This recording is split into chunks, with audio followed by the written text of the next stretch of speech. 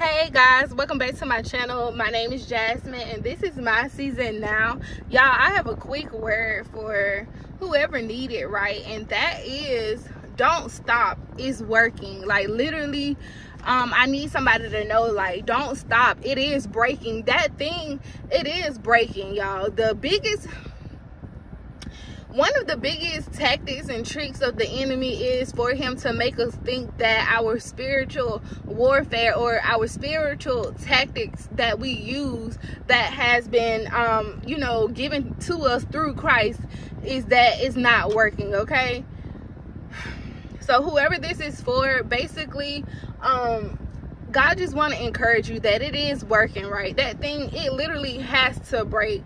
So it may not look like it in the physical realm. It may, as a matter of fact, in the physical realm, that thing may look like it is getting worse. It may look like it ain't budging, okay? That thing may be stubborn. But God told me to tell you that you keep on doing, you keep on praying. You keep on praying because your portion is deliverance. He said, you keep on praying, you keep on rebuking, you keep on binding, you keep on renouncing that thing. He said, every time you hit the enemy in the head, okay? Oh, God. Whoever you are, just God wants you to know, that it is working. It is working. He said that use his word like a sword. Every time you said, God said he's giving us the power and the authority to trample the heads of serpents. Not only that, but he's put the power in your tongue to root up and to tear down. He said continue to speak to that thing, okay? Glory to God, y'all. I don't know who this portion of the message is for, but there was this thing that I was battling, right? This thing had a stronghold on me, right? And I was wrestling with it. I was trying to get free. I was trying to get loose. But one thing about it is, y'all know the devil, he don't like to give up no territory. He was fighting back, right? He was basically fighting me back. But it'll come to a point sometimes where I would just draw the line and I'm like, I'm done. Like, I'm through with this. Get this out of my life. And I would just throw it away. Whatever it is for you. Like, if it's that whole bottle of alcohol, clean it out. Clean out your whole house. Throw the entire bottle away. I don't care if it's a brand new unopened bottle. Take it, pour it out, throw the bottle away, okay? Get it out of your house, okay? Cleanse your home. Y'all, and I'm gonna tell you, I struggled with that thing, and for somebody else it may be smoking, cigarettes, or it may be, or if it's drinking for you, or if it's drugs for you, whatever it is. God says you keep on fighting that thing. He says you keep on using the spiritual weapons that he's giving you. He said, because every time you do it, it's almost like an axe hitting the chain, okay? He said every time you're doing that thing, it's getting weaker and weaker. He said your deliverance is not. Your deliverance is drawing near. Glory to God. It's the devil that's speaking in your ear, wanting you to think that you're never going to get free, that this thing got a hold on you. You're going to be like this for the rest of your life. But the devil is a liar, okay? Anything that's speaking contrary to the will of God, to what God already spoke about you, is a lie. In the name of Jesus. I don't know who you are. Prophets love to say that, I don't know who you are. But for real, y'all, whoever this word is for, keep going. Like, keep doing it. Keep seeking deliverance. Keep getting on your face before God. Keep taking that thing before God, laying it down at the altar. You may not see that thing moving at first, but God said keep going, keep coming.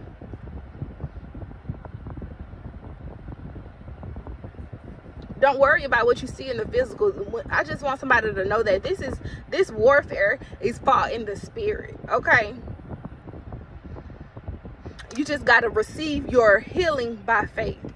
Receive your deliverance by faith. Speak it. The power and the authority is in your tongue. Y'all know that we were made in the image and the likeness of God, that everything that God spoke, it had to be. He called this whole universe into existence through the words that he spoke through his mouth. So I don't know who you are, but God said as you speak it, he said you're gonna start seeing it manifest in the physical. Our words make worlds. Glory to God. As you speak it, that thing has to come to pass. As you speak it, glory to God. As you speak it, the deliverance is in your mouth. The deliverance is in your tongue. And I'm not talking about go back and forth with the enemy like Eve did, but I'm talking about speak what God is saying over every contrary voice. Yeah, the enemy he gonna be trying to talk back to you at first. Glory to God. But victory is yours. Victory is your portion, y'all. Like, it was like, y'all, I just keep being brought back to like when like I was wrestling with this thing, you know, I was trying to get free and I would just throw it out, you know. Jesus, I would just throw it out, even though, you know, I'll go a good 3 or 4 days without it, and then after that I need it again, you know, I'll go purchase another one. But the deliverance was already taking place to the point where when I would buy another one, I probably couldn't even keep it, you know, for that whole day. I would have to throw it out again. I know it may not make sense. I know it's gonna probably seem like, child, look, but it's working. Okay, let your no be your no and your yes be your yes. Your deliverance is drawing near.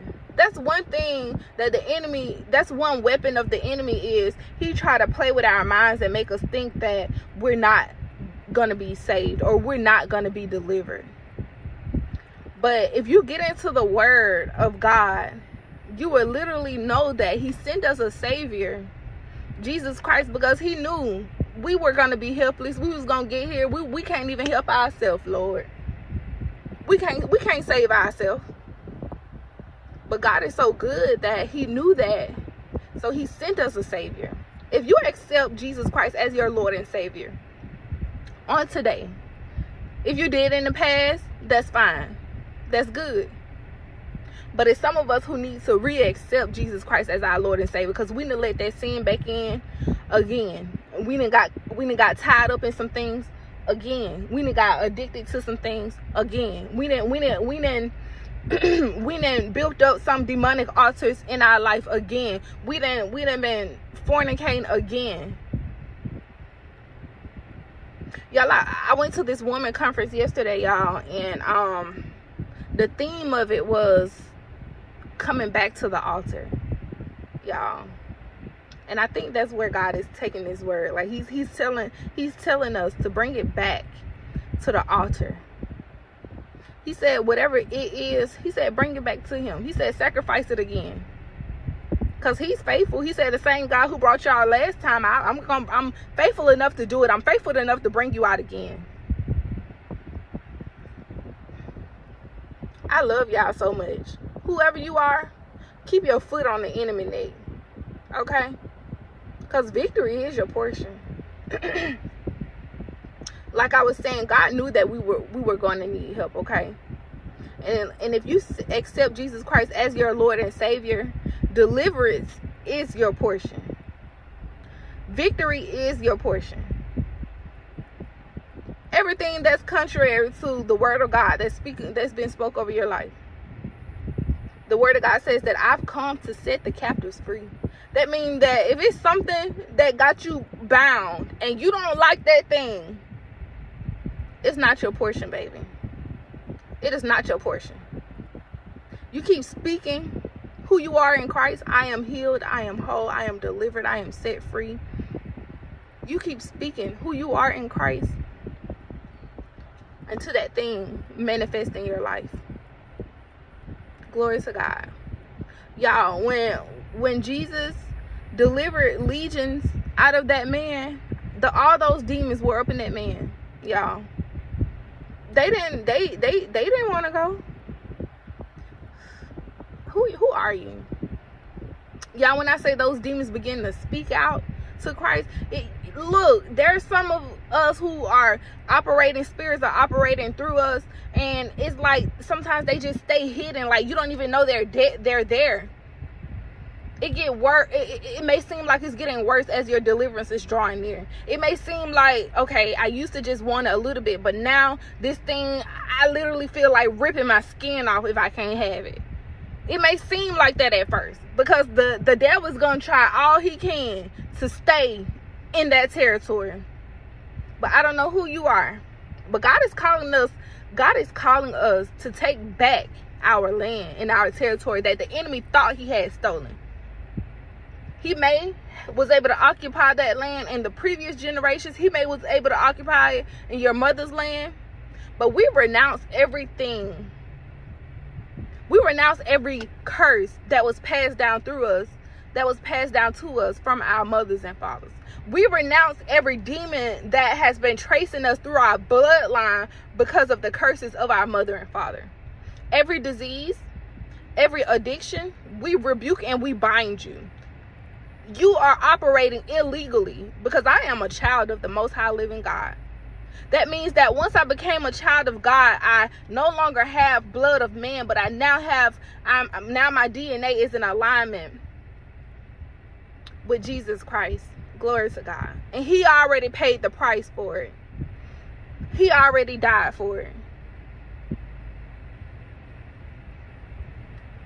I thank you that on every altar where a sacrifice was made or a covenant was made that is not of the will of God, that is demonic, Lord, I just plead the blood of Jesus Christ over it. I just ask that the blood of Jesus Christ atone for